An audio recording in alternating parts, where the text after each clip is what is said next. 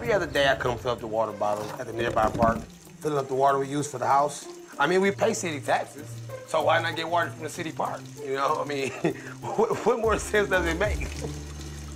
Justin will go in 0-degree weather and go fetch water from the park. If it's not frozen, he'll come back and melt it, probably.